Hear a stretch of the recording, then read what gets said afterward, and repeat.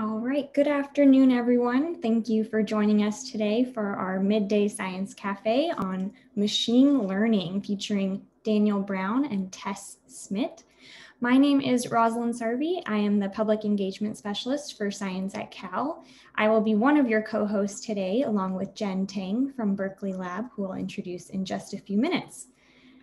I wanted to start off this program with a land acknowledgement to recognize that Berkeley sits on the Huchun territory, the ancestral and unceded land of the Ohlone people, the successors of the historic and sovereign Verona Band of Alameda County.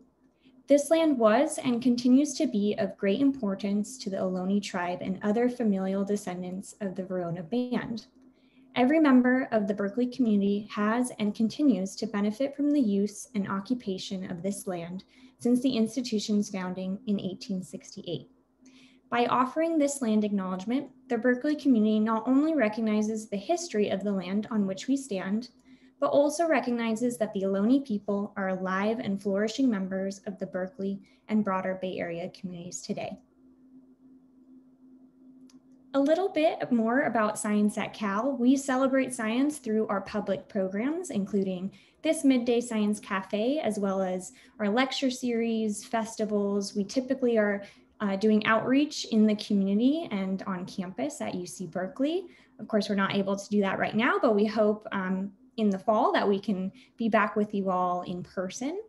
If you're not familiar with our programs, you can follow us on the web at scienceatcal.berkeley.edu. We also have a newsletter that you can subscribe to be in the know of all of our upcoming programs.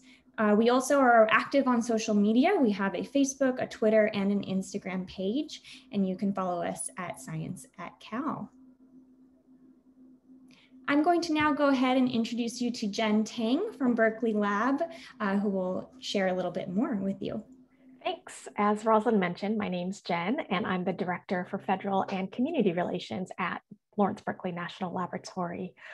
As folks might know, Berkeley Lab is one of 17 U.S. Department of Energy national laboratories across the country, and we're supported by DOE's Office of Science and managed by the University of California. All of the research we conduct at the lab is unclassified. Since our founding back in 1931 by a UC Berkeley physics professor named Ernest Orlando Lawrence, Berkeley Lab's been dedicated to advancing the scope of human knowledge and seeking science solutions to some of the greatest problems facing humankind. This year, 2021, actually marks the lab's 90th birthday. And as we celebrate our past achievements and imagine what discoveries the next 90 years might bring, we hope you'll visit our 90th anniversary webpage, which features many opportunities to engage with us, from virtual tours to speaker series. And we actually have a series lecture coming up next Friday, the 28th, highlighting a few of the lab's unique large scale facilities like the Advanced Light Source and the 88-inch cyclotron. So we'd love to have you join us for those.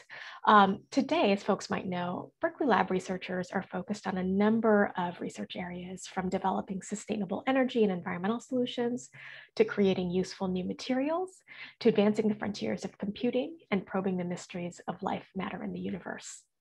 Our main campus is nestled in the Berkeley Hills above the UC Berkeley campus, and we employ about 4,000 people, 1,700 of whom are scientists, engineers, and faculty members.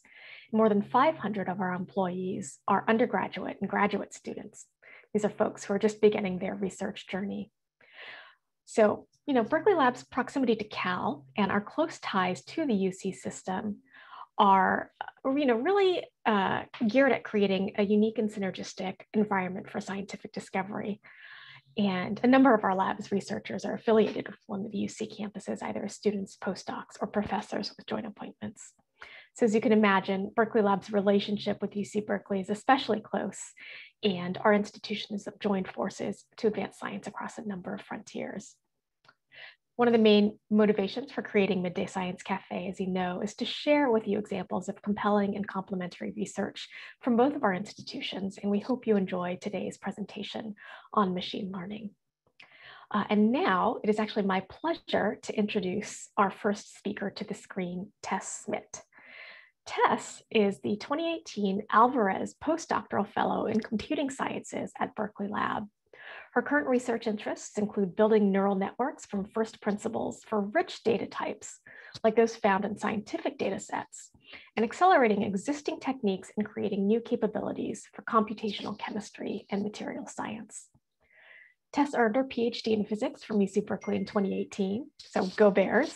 And as a grad student, she used quantum mechanical calculations to understand and systematically design the geometry and corresponding electronic properties of atomic systems.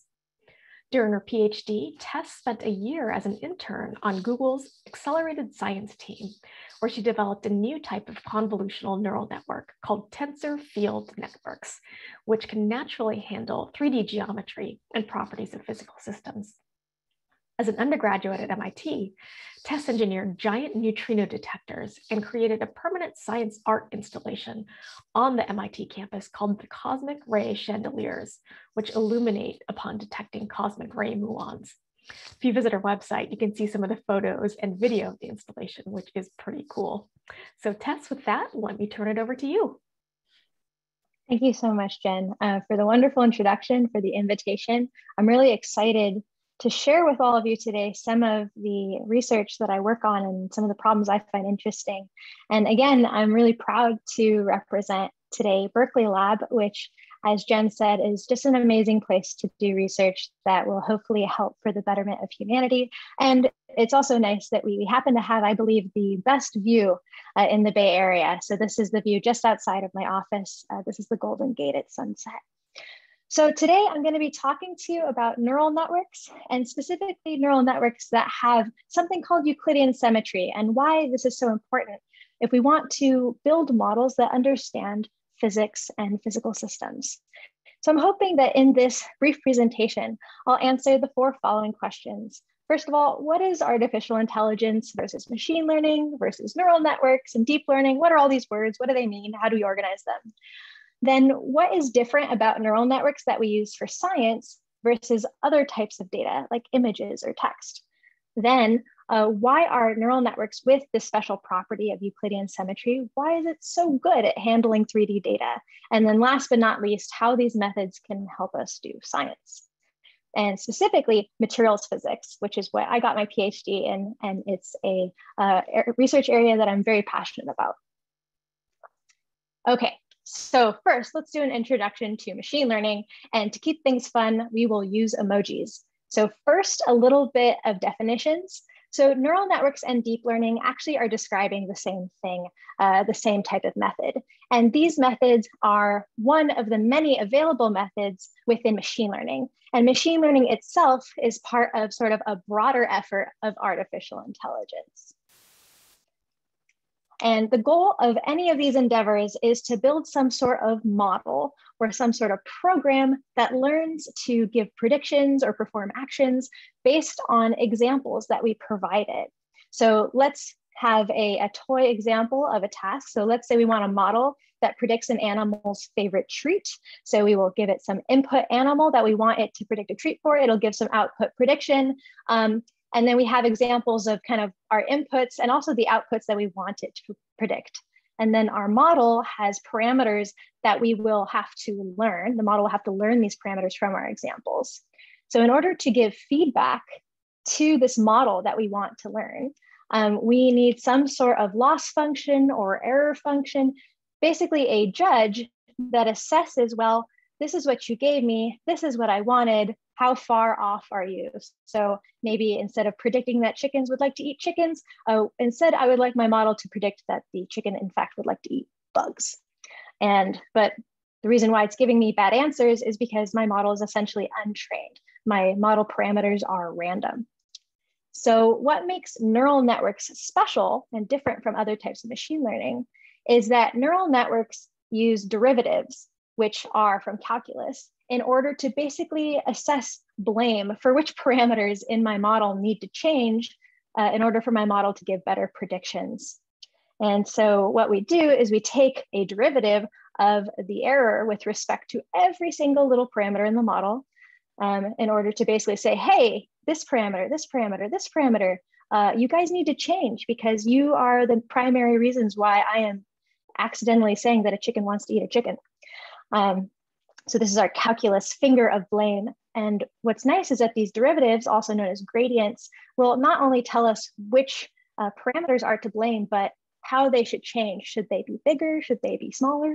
And so we can update our parameters such that now they give us the appropriate prediction. So during the training procedure, we will actually do this many different times with different examples.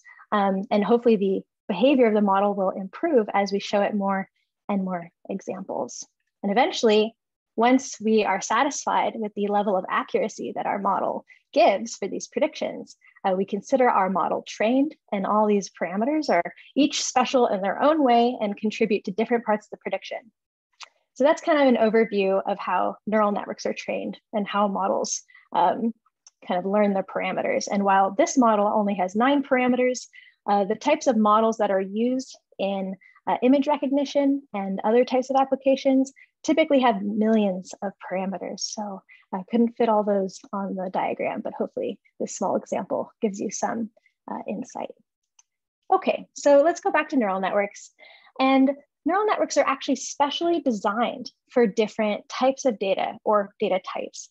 And this is to make use of special features of the data. So for example, let's say I have images. I will use what's called a convolutional neural network to predict things like, is there a cat in this image?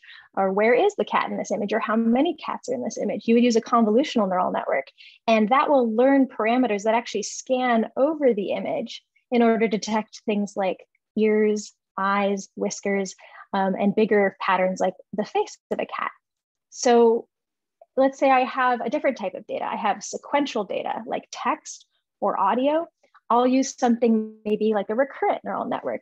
And what a recurrent neural network basically encodes is that the meaning of the current word or the current part of a soundtrack, the importance of that piece depends on what came before it.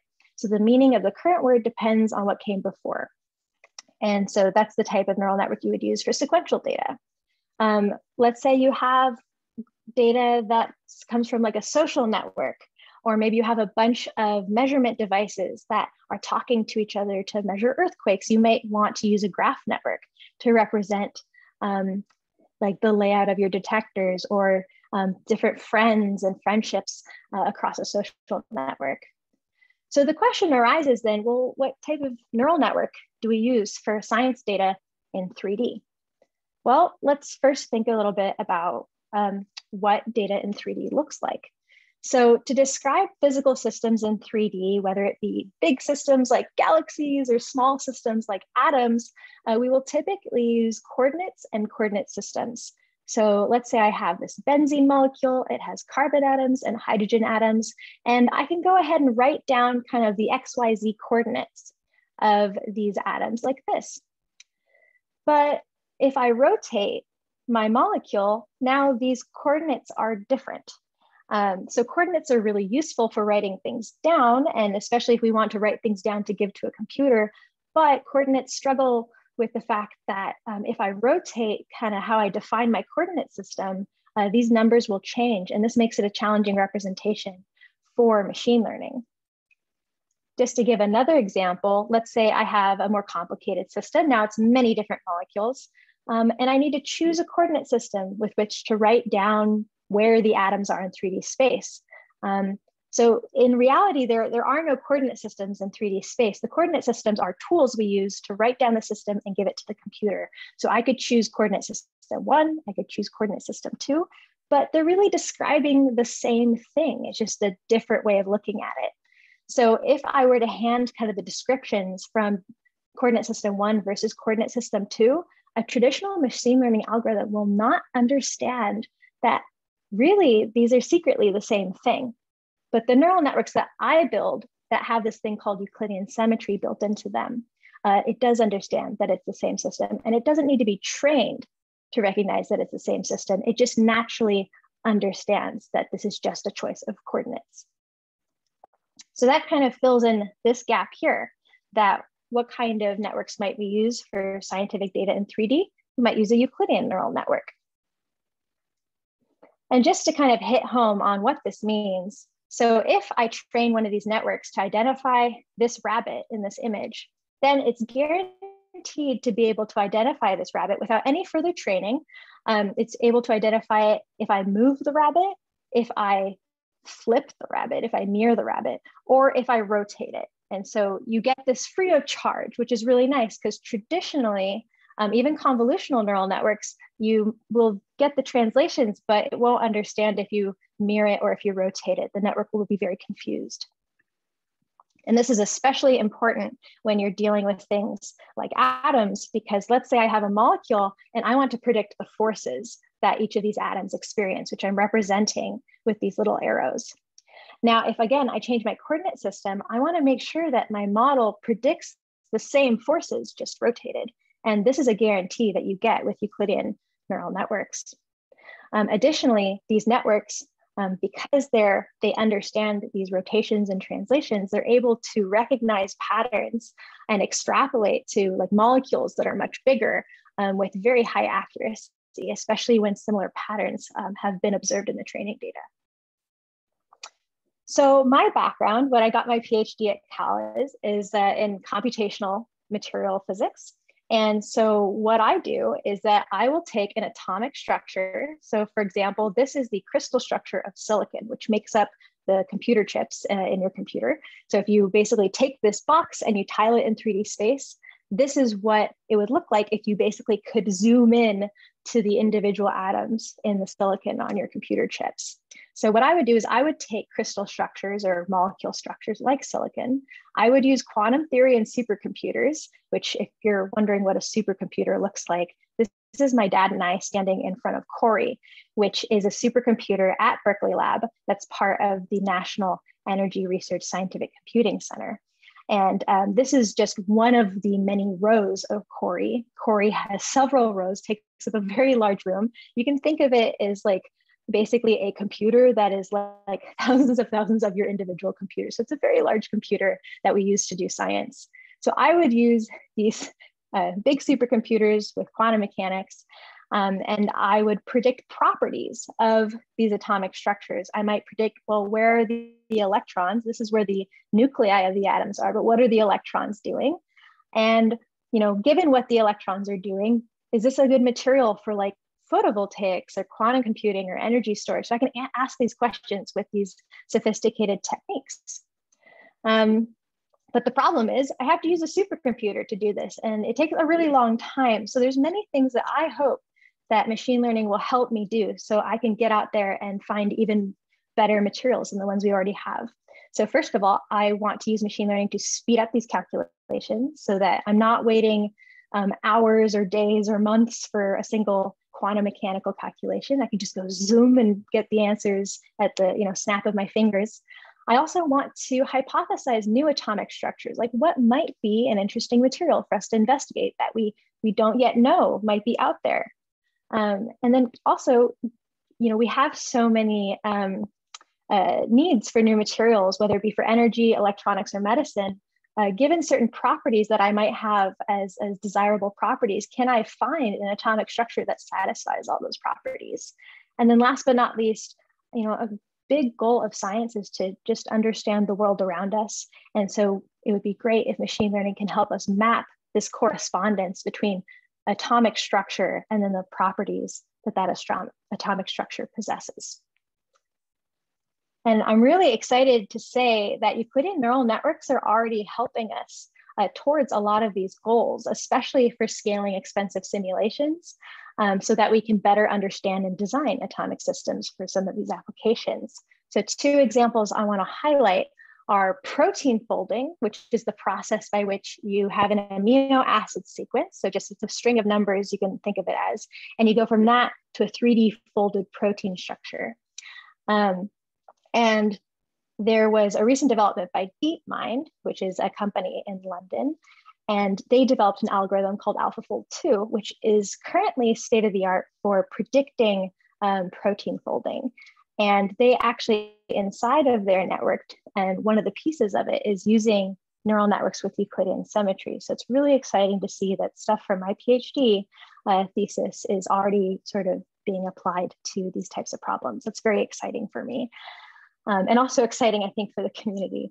And then also being able to do large-scale molecular dynamics simulations. So basically, this is how do atoms move in the presence of each other so that we can predict properties of materials, like what types of steel are going to be the most strong for better buildings, or how do biomolecules interact with like proteins to understand how medicines operate. And so there was a recent development with team members at Berkeley Lab to produce DeepMD, which was able to scale molecular dynamics simulations to 100 million atoms, which is a lot of atoms. We'd never done that before. And this team did it. And this is what 100 million atoms look like. It's about 50 nanometers squared, which maybe doesn't sound big, but it's a lot of atoms. And what's cool is that techniques like Euclidean neural networks are actually helping us get to these kinds of results with even less data. So that means we can do it on even more complex systems or with more accurate calculations. So with that, I'm going to go ahead and wrap up and just first of all acknowledge my collaborators. Science is so much fun, and it's even more fun to do with friends. And here are some of my favorite people that I get to work with. So all this work is done very closely with all these wonderful people. So a quick recap. So we've learned that neural networks are a subset of machine learning and artificial intelligence. All give models that learn to give predictions based on examples. Neural networks are custom built for specific data types, and scientific data has special features that other types of data don't have. And for this reason, neural networks that understand Euclidean symmetry, rotations, translations, inversion are really good at identifying patterns that can appear in all these different configurations. And these types of networks are able to help us scale really computationally expensive or slow calculations and understand and design molecules and crystals for energy and medicine. And with that, I happily will take any of your questions. Thanks so much, Tess. So we're going to actually ask you one or two questions from the audience right now, and then we'll save some of the other questions we've got for the end of our presentations. The first question we got is, so how do you calculate the gradient? That is the effect of changing some parameter in the neural network. This person thinks, does it come from lots of results from your error function? Yeah, so you will actually calculate the gradient. What we actually do in terms of coding is that we use specialized frameworks that have a property called auto differentiation. So you could think of a program as a bunch of blocks of operations, and each of these blocks have sort of a forward definition and a backward definition. And so what we do is we chain all these blocks together, and when we perform these gradients, we're basically just reversing the neural network. And so we're calculating these gradients using what's called auto differentiation. So hopefully that answers at least part of the person's question. Thanks, Tess. And another question about these Euclidean neural networks. How are they constructed? For example, how does it implement rotational and reflection invariance? Yeah, this is a great question. So I typically give a 1-hour lecture just explaining all these properties, but to give sort of the 2-second TLDR, is that they have specialized convolutional filters that are comprised of learned radial functions and spherical harmonics. And then they have to, instead of just scalar multiplication of like a number times a number is a number, it has the types of operations like a vector times a vector could give you like a 3x3 matrix. So, and this is basically the difference between scalar multiplication and tensor products. So we have to basically use tensor algebra inside these networks. So special filters and tensor algebra. Got it. Thanks so much for those explanations, and thanks for a really interesting presentation. Let me actually turn it over right now to Rosalind, who will introduce our next speaker, and we'll get to some of the other questions we got for you after that next presentation. Great. Thanks everyone for the questions. Thank you so much, Jen and Tess. It is my pleasure to introduce Daniel Brown, our next speaker. Daniel is a postdoctoral scholar at UC Berkeley. His research focuses on helping robots to safely and efficiently interact with and learn from humans. He received his PhD in 2020 in computer science from the University of Texas at Austin. Prior to his PhD, Daniel worked for the Air Force Research Lab's Information Directorate in Rome, New York, where he researched bio-inspired swarms and multi-agent systems. He received his bachelor's and master's degrees from Brigham Young University and spent 2 years as a church missionary in Japan. In his spare time, Daniel enjoys reading, jazz music, playing strategy board games, and spending time with his wife and 3 kids. We are very excited to have Daniel here with us. So Daniel, why don't you go ahead and take it away?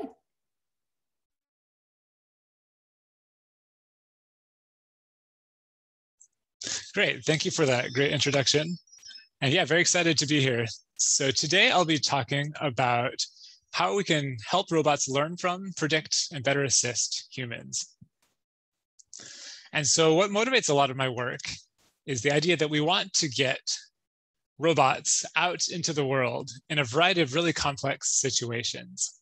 And we as people live in, an amazingly complex world. And there's all sorts of different tasks we perform.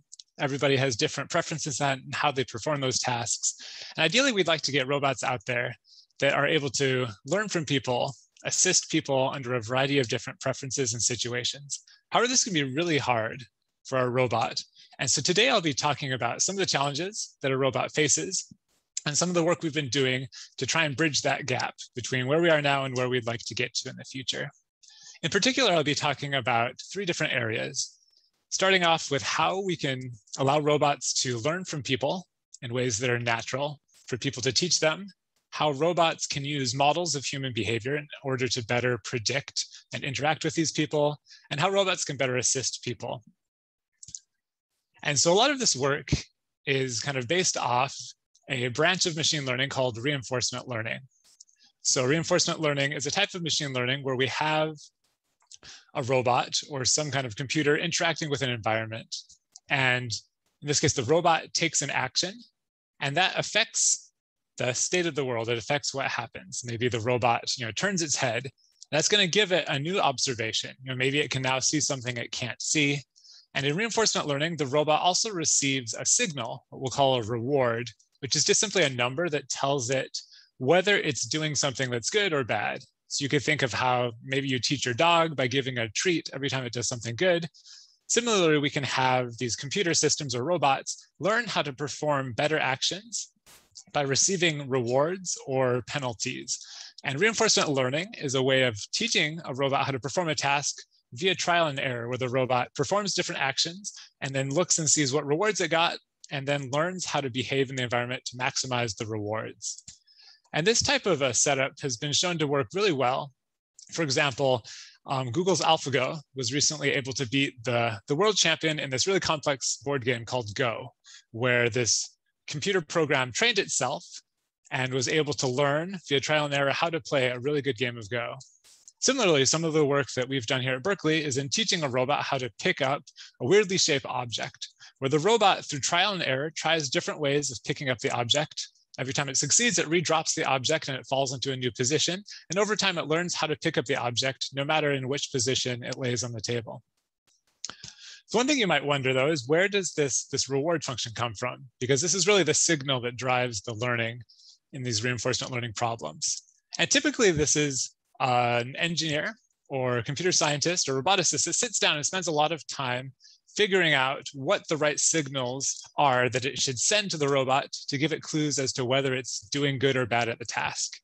And while this might be easy for something like a game where it's like, +1 if you win, -1 if you lose, or picking up an object where you can just give a reward of maybe, +1 every time you pick it up, it can be really complicated in domains such as driving, where it's really hard for a person to sit down and write down math or write down a computer program that will give a reward that will lead to really good driving behavior. But it's actually pretty natural for a human, anybody, to actually give a demonstration of what they think good driving looks like. And so often for complex tasks, it can be easier to actually give an example than to actually write down an explicit kind of objective that you want the robot to accomplish. So this is where a lot of my research is focused on, this idea of rewards learning, or what's often called inverse reinforcement learning, where we have a robot that's observing, say, a person interacting with the environment. The person is taking actions, receiving new observations, and they're acting in a way that maximizes some internal reward. They have some intent, some goals and motivations, and the robot here doesn't get access to that. That's inside the human's head. And they have to reason about, why did the human do this in this situation? What is the human's reward function? What are they actually trying to do? And so by learning a reward function, the robot can try and infer the intent of the person. And as Tess talked about, we're going to use machine learning for this as well, where we have some model that comprised of a whole bunch of numbers. This could be like a neural network model that's our reward model, and our inputs here are going to be observations and actions. And we're going to try and predict a number as an output, a reward that we can use to kind of model the human's behavior in terms of what their intent is. And so we're going to start off by talking about how a robot could use reward learning in order to learn complex tasks, in particular in ways that are natural for a human to maybe teach a robot. And so it's pretty natural when we teach somebody something to show them good and bad examples. And so one of the things we've recently looked at is how robots could learn from ranked preferences over demonstrations. So if I give some examples of how to perform a task and I give some preferences over them, then maybe I say that this example is better than this example, but worse than this other example. And this is nice because you actually don't need to provide the best examples. Maybe this is a task that a human struggles to perform really well at, but they can show you things that you shouldn't do and things that are maybe okay. And the insight here is that if we find a reward function that allows the robot to explain the rankings, it might allow the robot to kind of extrapolate beyond the best demonstration. So as an example of this, here's a simulated robot that we were trying to teach how to run. So this robot is trying to run to the right as far as it can. And we gave it some ranked examples, ranging from terrible. So here the robot is just kind of like scooting on its face, not making much progress. And then we gave it several more examples of increasing quality up to this best example that we gave it, which is doing better, but kind of like a toddler. It runs and occasionally face plants. And the idea here is that we want our algorithm to learn a reward function from these set of ranked examples. In particular, what we're able to do is we learn a reward function that is able to key in on what the good and bad things are, given these preferences, and is able to learn a reward function that allows it then through trial and error to learn a much better running behavior than was ever seen in these demonstrations. In this case, able to run about twice as fast and as far as the best example. And so how do we do this? At a high level, basically we have, say, two examples. If we say example B is better than example A, we want to be able to score these examples so the score for B is higher than the score for A.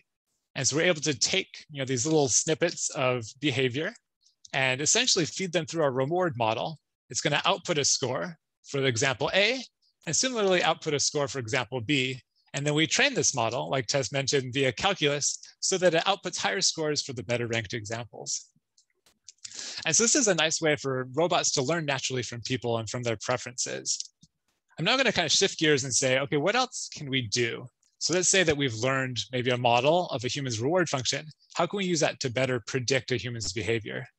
This is something that is really important, say, in like a self-driving car application, where a self-driving car has to reason about the behavior of other people, other drivers, other pedestrians.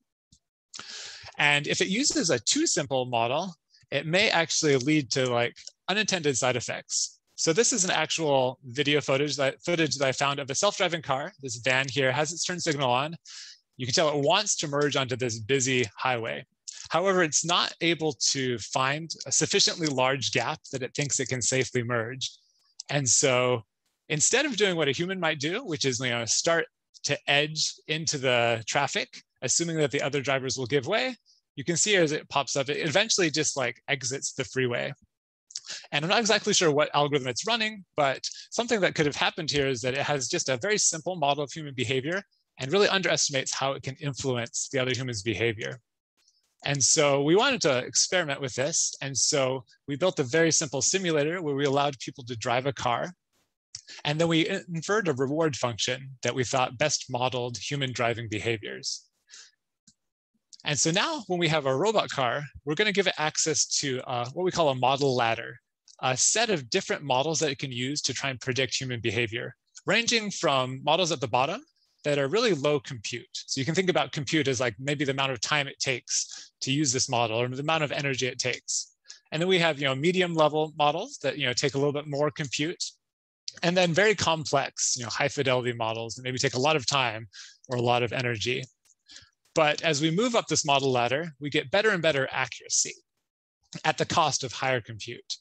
And so our insight here was that if we have this ladder of models, that we could dynamically switch between these models to try and optimize both our accuracy as well as minimize our compute. And so as an example, here's kind of a simulation of that merging example that we saw in the video, where we have the robot in orange and the human in blue. And if we just use a very simple model of the human and just assume that they're always going to keep a constant fixed velocity, the robot doesn't think it can merge safely. And so it's not able to complete this behavior using a very simple model.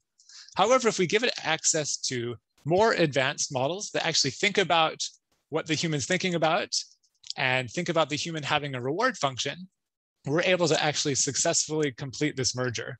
And so in this case, we give it access to 3 different models. And as you watch this again, you can see this bar, the color bar is changing as it changes the models it's using. And so it uses a very low fidelity, low compute model when it doesn't need to use a higher fidelity model. And this allows it to switch back and forth and get good behavior with low compute. And so we've talked about some prediction, and now we're going to switch at the end of the talk to how robots could use a model of human behavior, and in particular a reward model, to better assist a human.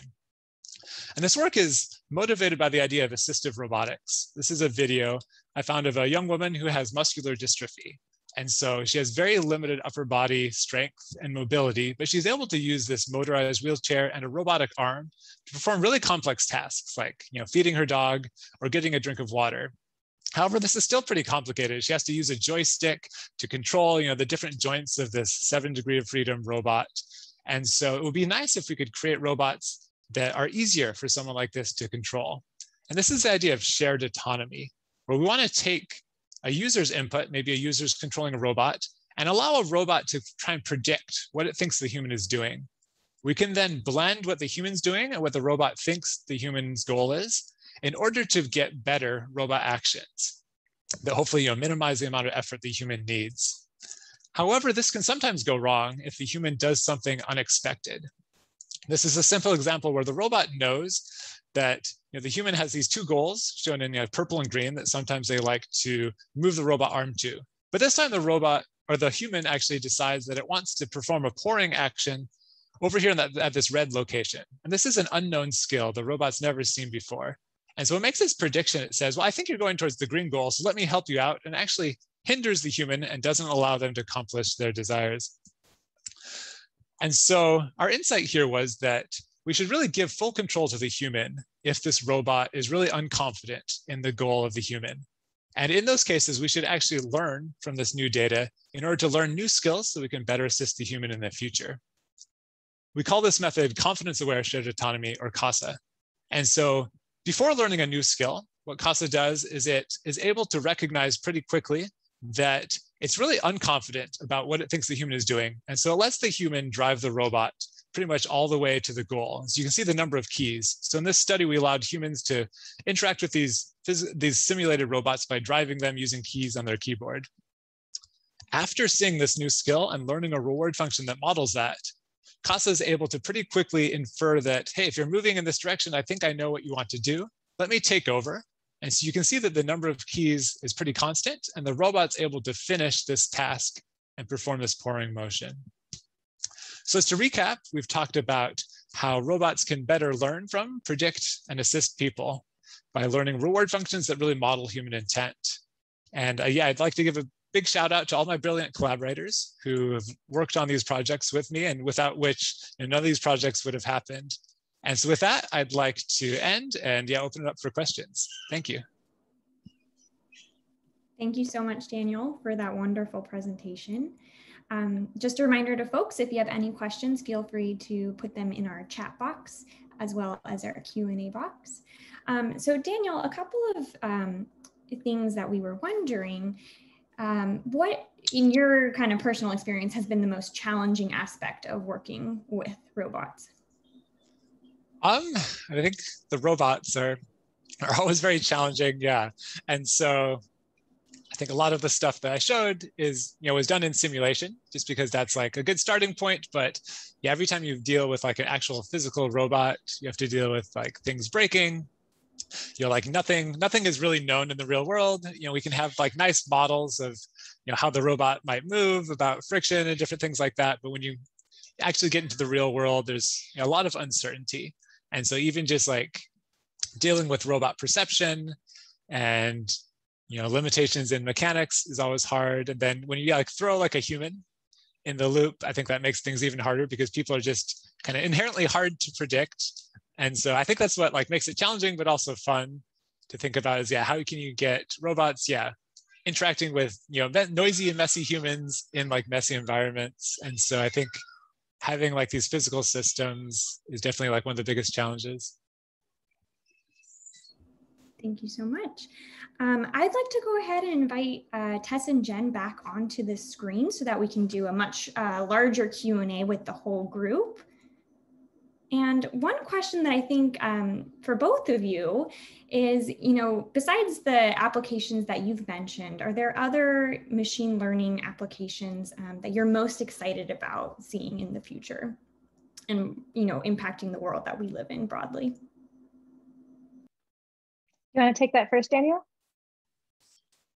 Sure. Yeah. So I think, doing like robotics, I think there's lots of like really cool applications, like some of the ones I talked about, like, self-driving cars, assistive robotics, rehabilitation. But I think also like I'm very, excited about, I think the future of like assistive technologies just for like everyday people in terms of like having kind of your own like personal assistant that can like help you manage your schedule, help you find information more quickly, help you like, brainstorm ideas. I was thinking about like, the Avengers movie, like Iron Man, people talk a lot about the suit, but I think like his like computerized system Jarvis is even more impressive, like something you can talk with in natural language that can like help you solve complex problems, design cool things. And so I think having these like really intelligent interactive assistants is something I'm pretty excited about. Yeah, I mean, similar to some of what Daniel said, I'm really excited about creating tools for design, whether it be of molecules or buildings, basically learning sort of new languages with which we can kind of articulate, well, we want a little bit more of this or a little bit more of that. So easier ways to articulate complex designs for technology as well as art. Fantastic. Thanks both. So Tess, I've got a couple questions for you that have come in about Euclidean neural networks. So this is a question that's got 3 different parts. So let me start with the first part. Do Euclidean neural networks require programming input to limit the degree of precision to apply when calculating coordinate changes under rotation? Here's the second and third parts. If so, how do you determine what level of precision is sufficient, and are there limits to the precision that can be applied? Yeah, this is a really great question. I think if I'm interpreting it correctly, it's saying like, basically, how does numerical accuracy play into the role of preserving a symmetry? Because symmetries are kind of thought of as absolutes, but yet when we do stuff on computers, we can only do it to finite precision because of how we represent numbers in the computer. So the way that this comes up is that the way that the network is defined, it's actually like, you can kind of think of it as like a space of functions that it's allowed to learn. And so it doesn't matter too much about the numerical accuracy of the actual computation. It's more about what operations do we even allow it to use.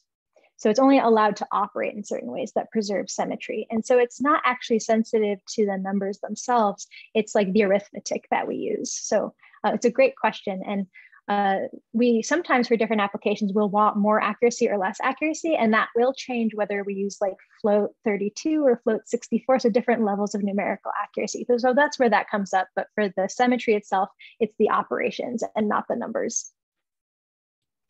Got it. Thanks, Tess. And let me actually ask this question for Daniel, which just came in. So when the simulated robot dog provided examples of different quality for walking, falling down at first, but getting better, how does the learning system pick out what features or motions are useful and should be learned from?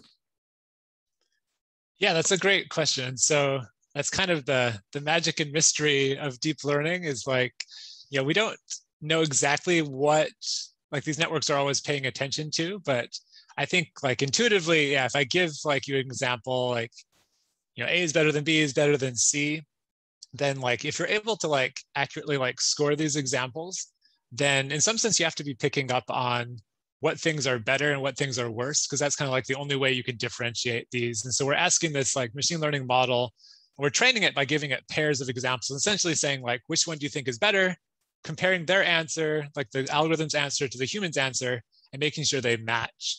And so the hope is that this algorithm will pick up on things that the human, thinks make things better or worse. That's not always guaranteed to happen. But I think, yeah, in like that like kind of robotic dog example, I imagine it's picking up on things like, how fast it's moving, kind of it gets on access to like joint angles and things. And so I think there's probably some kind of complicated things that it's like reasoning about, but eventually like allow it to like think that, okay, like, yeah, moving faster to the right, not tipping over are better, tipping over and like moving slower or like face planting are worse. And then once it's kind of figured out what the good and bad things are, it's able to, like through trial and error using reinforcement learning, experiment with different things and figure out, okay, what's the best way to like maximize the good things but minimize the bad. Thanks so much. Sorry, go ahead. Is it okay if I add a little bit to that? Just to augment, I think, what Daniel's saying. Like I like to think about, okay, so we think of deep learning, like, yeah, it's kind of this black box, but the thing that you get to do is that rather than be an architect of like the specific computer program, you're kind of giving the guidelines and you're the architect of the training task. And so all the artistry and all the skill that comes from having experience in these techniques is constructing a basically like the scaffold for an effective program, and then letting the learned parameters kind of fill it in. So we actually have a pretty good sense, at least, of like, what are the options for operations that the network will use? We just maybe don't know how much of this operation versus that operation it's going to use. So it's like Daniel's doing all this like supremely clever stuff of how do you actually construct a learnable task to assess reward functions. And so it's just a super cool aspect of his research. Thank you both for those thoughtful answers. We had another question come in the chat, kind of regarding the ethical implications of your work. They asked, have any of you given thought to the possible downside of artificial intelligence, that the system could game against the human under unforeseen circumstances as complexities increase? Yeah, absolutely. I don't know, Daniel, if you want to go first, since I think robotics, this comes up more, but at least in terms of, concepts like, what if someone wants to use this to design a molecule that's really dangerous to people and things like that. Yeah, so this is stuff that I do definitely think about. One thing that's maybe working in our favor is that currently it's still extremely hard to make things. So certain types of organic molecules are like pretty easy to make. Also, there's actually a lot of dangerous molecules that we just readily have available already. And fortunately, people don't tend to use them to do terrible things most of the time. But yeah, no, this is something that is a concern, but it is really still hard to make things. And you definitely have to weigh the benefit. I think there's just so many benefits to, making more energy efficient materials so that, people can live richer lives worldwide. So I think the benefits really outweigh the dangers, but it's always something that I keep in the back of my mind. Yeah, I guess building off that, I think it's definitely something that's important to think about. Like, yeah, I think a lot of people are often like, worried about like, killer robots taking over the world. And I mean, maybe that's like a fear for like the far future. That's not really something that keeps me up at night. But I do think that there are like more near-term things like, machine learning models that maybe like predict credit scores and like focus on like someone's like, race or like their zip code or things like that. And like making decisions based on like kind of unethical like aspects of like a person's application. Thinking about like, yeah, robots, something I'm very interested in is like making sure that these robots are safe and that they can like interact with people in safe ways, that they can come up with kind of confidence bounds on their performance. And so it's not just like a total black box that you feed in data and you cross your fingers and hope that it's going to work. But a lot of my PhD work was focused on how do we actually allow like humans to kind of like better kind of introspect into like a robot's confidence in what it's learned. And if we have a robot that's like really like unconfident about what it thinks the human's trying to teach it, then like, that's like a signal that like it needs more data. And I've looked at things like how can a human kind of like give like better teaching examples. That's one thing I like about like kind of this examples of giving like positives and negatives, kind of failures and successes, is you could actually kind of be very kind of pedagogic and try and teach a robot that like these are areas you should stay away from, these are areas you should go towards them. And I think it's important to have kind of the human in the loop as well, that can hopefully like stop the robot if it's about to do something unsafe. But I think having systems that kind of reason about uncertainty is definitely important. And a lot of the onus is kind of on like the engineer in terms of like what objective do you like program in. And if you program like the wrong objective, like sometimes these can be gamed. And so I think that's like an open area of research that's very important, is thinking about how to make like the right objectives, or how to like allow like robots to kind of learn the objectives from humans, but still be robust to their uncertainty over what the human actually might want them to do, so that they'll actually be safe. Thanks both. I know it's quite a thought-provoking question. It's interesting to hear your answers. So thank you. Let me actually turn it over to a couple more technical questions. It sounds like we've got some folks who are studying AI machine learning in the audience. So bear with me while I ask these. And I think maybe Tess, these are, I think, geared toward you, but Daniel, we'd love to hear your thoughts as well. So the first question is, how is Euclidean symmetry manifest in the structure of the network? And then let me ask you one more. And this is sort of a specific question. Somebody's learning about steepest descent and saddle points, which I guess are false minima. These are questions clearly that I'm not sure if I'm asking the right way, because I am not an expert in this area, but hopefully this makes sense. The question there is, how do you verify in the algorithm that a minimum is a true minimum? Yeah, so we don't actually know if something is like a true minima. I think what you kind of hope is that there's lots of ones that will give pretty good answers, and then as you add more data, you can kind of, these false minima you can find better ones. But I think in these types of optimization problems, we're looking for something that has the characteristic correct behavior, but it doesn't need to be the best necessarily. We also tend to train lots of different models and use ensembles, and this overcomes some aspects of it, but I'm sure Daniel also has a lot to add on this.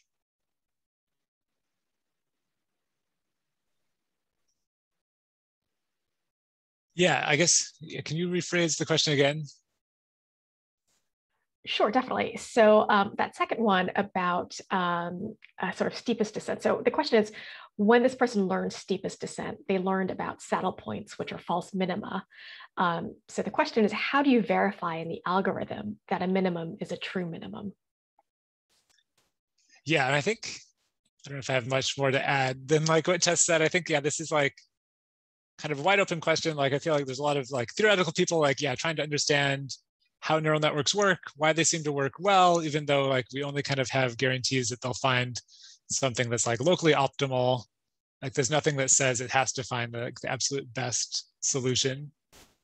And so I think that's kind of, open-ended. Like it seems like these models have so many parameters that it's often very hard for them to get stuck somewhere, that like there's often always like some direction that you can move to kind of improve. And so I think it's like likely that it finds like something that's close to optimal, but it's always really hard to know, like especially as like a practitioner, as you're training an algorithm, like you never know if it's kind of like in a plateau area, and if you just train it like another day, if it'll like find something that's like 10 times better, or whether you found kind of like the best that you can do given the data.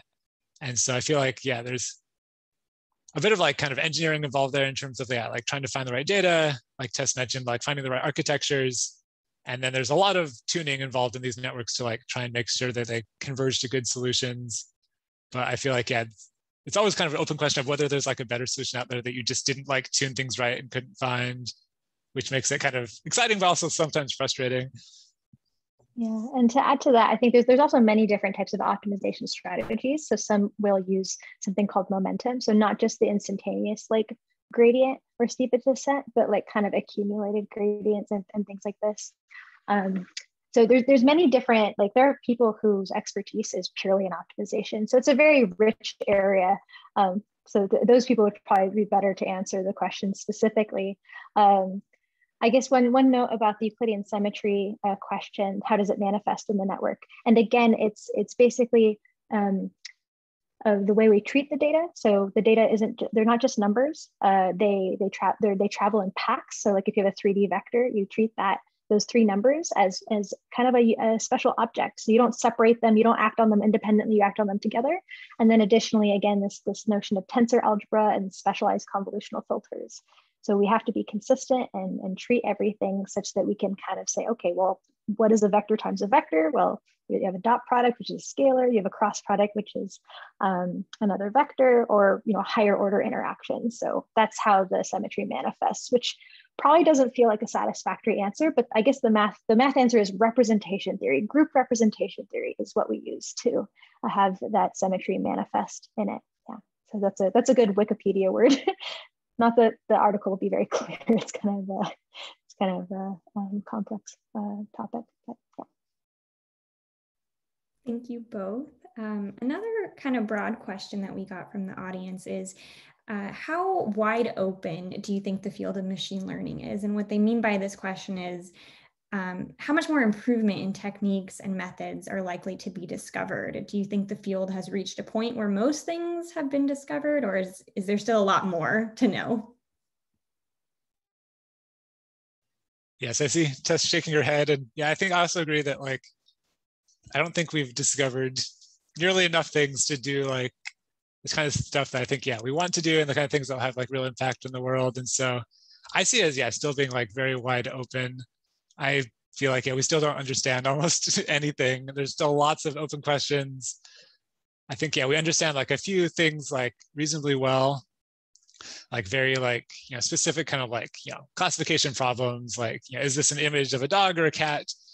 But even then, there's still open questions as to why, if I perturb a couple simple pixels here and there, does my prediction change from a dog to an orangutan with 99% confidence?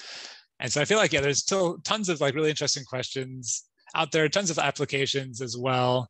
I think machine learning is starting to kind of move into all sorts of different fields, but I see, a pretty rich future. And I think, there's lots of room for lots of people to make good contributions.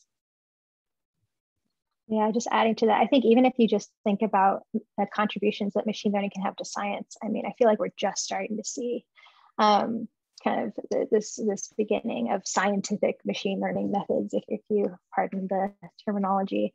And okay, well, how can we use machine learning to advance the analysis of data coming from these super rich data sources like electron microscopes up at Berkeley Lab, or the advanced light source up at the lab, which helps us probe the inner structures of proteins and things. And so we really have yet to see the true potential of all these techniques. So there's a lot of work to do. And so we're going to need as many bright minds and different perspectives as possible to help us solve all these challenges. Thank you so much.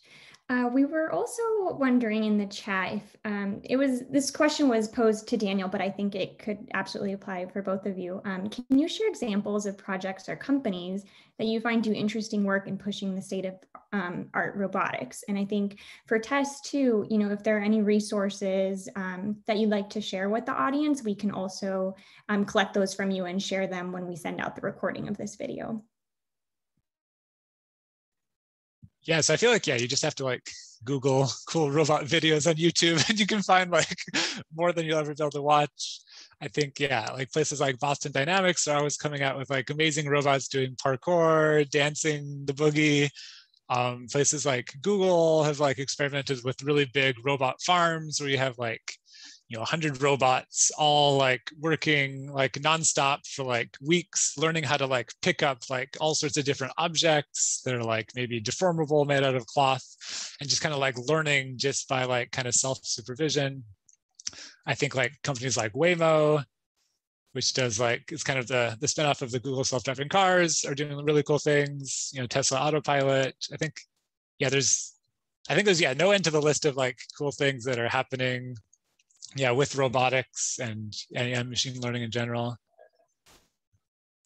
Yeah, I think it's now hard to find companies that aren't using machine learning in some capacity technology companies specifically. So I mean, machine learning is really being adopted widely in pharmaceutical companies, for drug discovery, certainly for development of materials for battery research.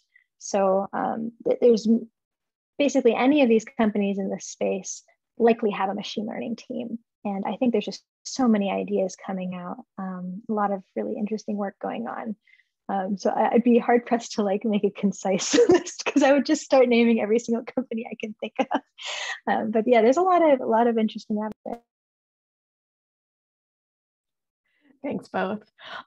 So a couple more questions. I think these are for you, Tess, and they're more sort of technical. So the first question is: would the Euclidean networks work on image data to recognize objects from pictures to video? And does the noise in the images make it difficult? Okay, so video and image data, I'm assuming this is in 2 dimensions.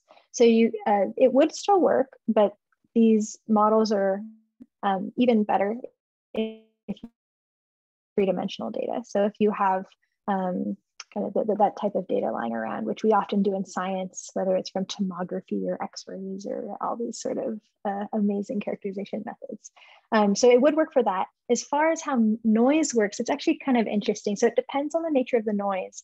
But what we're finding is that if you, in this case, you're restricting kind of the functional form of the neural network, so it can only be a function that respects Euclidean symmetry, that can actually allow you to get rid of a lot of noise that it doesn't physically make sense, but might be an artifact due to like a measurement process or some other reason.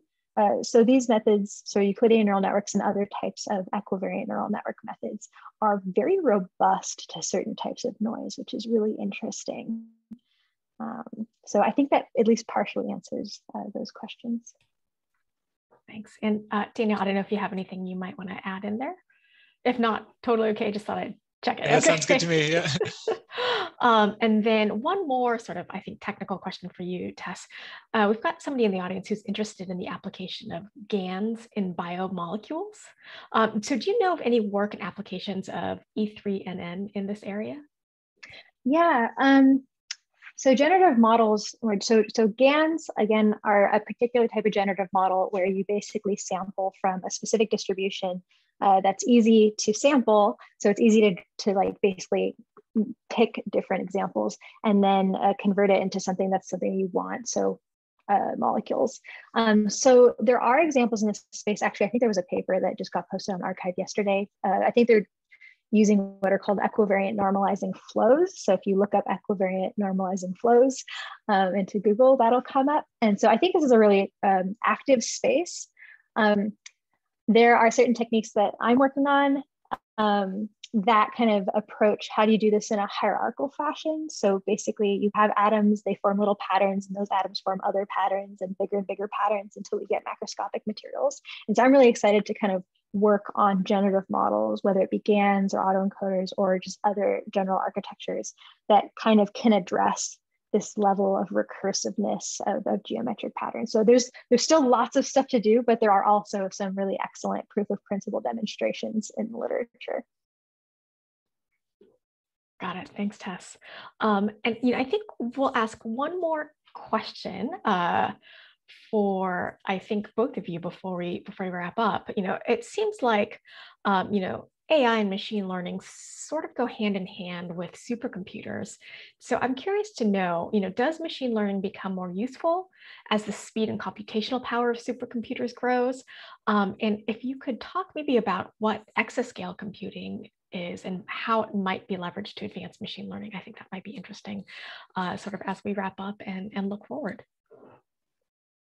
So exascale computing, being at Berkeley Lab, exascale computing is a term that I run into daily.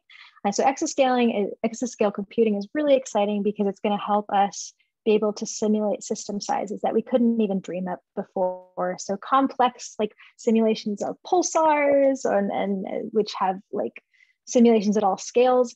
We need those computers to do a lot of really expensive physics simulations. The hope with machine learning is that we can do even more of those types of calculations, but without using as much compute, because we can only build so, like large and larger supercomputers, but it'd be great if we can just get more out of our compute. So I think that's how machine learning is going to really help us on the scientific computing side. And I think the hope is that we will not need as much compute for these models. On the flip side, if you have a sufficiently complex machine learning model, you may in fact need that compute. And I think this comes up a lot when you have lots and lots of training data. So I think that, and that probably goes more into Daniel's area of these really complex models. So I'll hand it to Daniel. Yes, I think definitely like if you have, bigger and beefier computers with more compute power, I think, you can do a lot more. You can train, bigger models that can ingest larger amounts of data. And it's been kind of interesting to see as people just kind of scale up the amount of GPUs or CPUs that they're running on these problems, they're able to get better and better performance. And so I think that's one aspect of things. I think that's kind of fueled the recent successes in machine learning is that we have really beefy computer systems, really specialized hardware devices that make these computations really fast. And we also have just tons of data nowadays, with the internet and so many different data repositories. And so I think as computers get more and more advanced, I think that will help. I think there are also lots of I guess potential problems with just making our computers bigger and bigger and taking up more and more energy. There's concerns about carbon emissions and things like that, that some of these models are just so insanely big, they use so much electricity.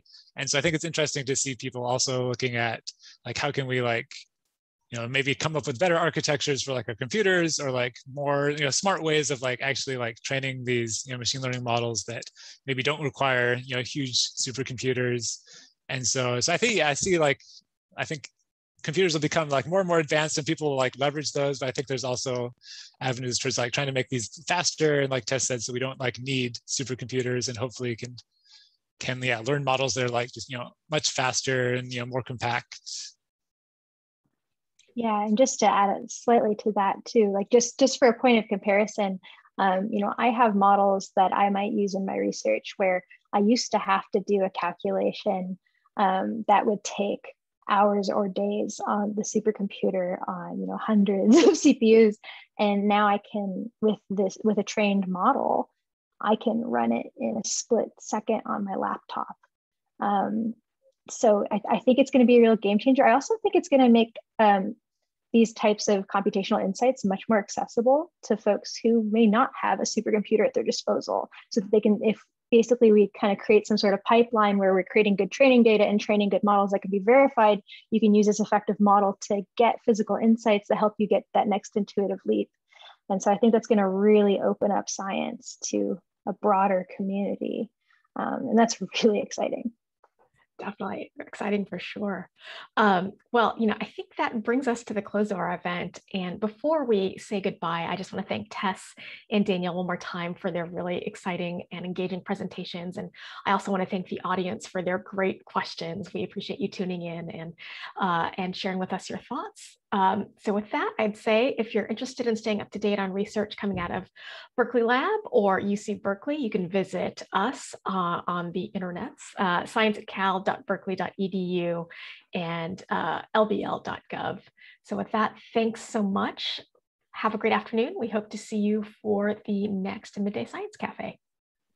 Yeah, thank you all for everything. This was super fun. Thanks for having us, and thank the audience for so many great questions. Thanks, everyone. Yeah, have a good afternoon. Thank you.